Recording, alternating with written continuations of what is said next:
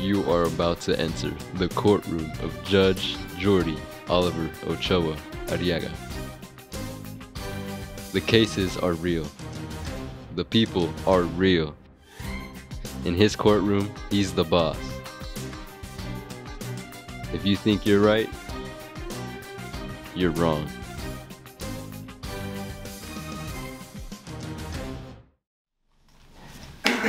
We're here for the trial of Adam versus Census for the charge of dress code violation. Since Adam is the plaintiff, you may state your case. Okay. So, Judge, my case is very simple. The rule clearly states that you have to have a sweatshirt of a specific college that you have been accepted to. Mr. Hens is wearing a sweatshirt that says college. Not a specific college, just college. Case clear. He gets detention. Can I leave now, please? Say your case. Honorable Judge Jordi, as the rule states, seniors are allowed to wear sweatshirts of colleges they have been accepted to. And I have been accepted to college. Therefore, I should be allowed to wear a college sweatshirt. Mr. Adams, do you got anything else you want to say? Okay, Judge, if I can, I'd like to respond to what Matthew just said. He said that, yes, he's been accepted to colleges and that's why I can wear that shirt, right? Well, my question is this. The rule states specific colleges. There is no college that is just named college. It's not a thing. Show me his acceptance letter. Doesn't work. Wrong. If there was no institution just named college, why would I have a sweatshirt saying it? No. See, specifically, like this. Going into specifics. College is not a thing. There is a Marian College, a Marian University, an Ohio State University. There is no institution that is just named college. He's wrong. I think I heard enough. Matthew, you're free to go. Adams, 10 years. What? You're kidding, right? No, 20 years talking You're about kidding, right? What? We're here for the case of Eduardo versus Cruz. Cruz, please put your darn feet down and sit up straight, please. Eduardo, since you are the plaintiff, you may state your case. Your Honor, if I'm paying $50 for an essay, I expect it to be an A, not a D.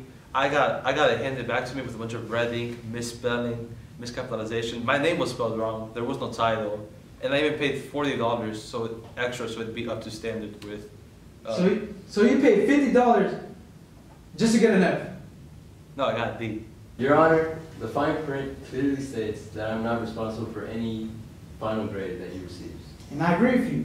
Jared, $50 just to get a D? And you spelled your name wrong? Did you even look at the paper before you even copied it? Well, I mean, no, but I expected it to be an A, because if I pay $50, it's supposed to be good, no? The real fraud is that you paid $50 and you got a D. What assignment was this for? It was the English essay, the one about our careers or something. I paid $50 and I got an A. What are you doing? In the case of Eduardo and Cruz, I hereby sentence you, Jared, by flogging by sock. Wait, why? No. You did it too. No. This ain't about me. This is about you. I sentence you by flogging by sock. Do you have male pattern baldness? Does it make you sad? Do you wish you had friends? Well, we have a solution for you. Zympathia. Let's go to our scientists and hear all about it. Here at Real Science Incorporated, we've put our best scientists onto tackling the task that plagues 89% of Americans and 99% of sheep. Of course, I'm talking about male pattern baldness. To make our miracle drug, zithromycin, we've used both math and science, as well as engineering and technology. All four of these come together to make our miracle drug, Zerolax. Hey, you look like you're balding. Alright, yeah, maybe a I little. think you need Zympathia. Try it. Alright, I'll give it a shot. Tell me how it goes. Alright, I will. Whoa! It works. Try Zoempic today. Symptoms may include dizziness, nausea, headache, numbness, weight gain, weight loss, hospitalization, permanent damage, cognitive abnormalities, frog lips, unusual skin pigmentation, change in behavior, aggression, impacts on sleep, memory loss, loss of appetite, diarrhea, migraine, dry mouth, drowsiness, growth of tail, constipation, paranoia, hallucinations, addiction, impulsiveness, loss of self-control, pregnancy, and death. Zympathia. today for the trial of Rojas and Krause versus Slade Queen Yayas. Since Rojas and Krause are the plaintiff, you gentlemen may stay your case.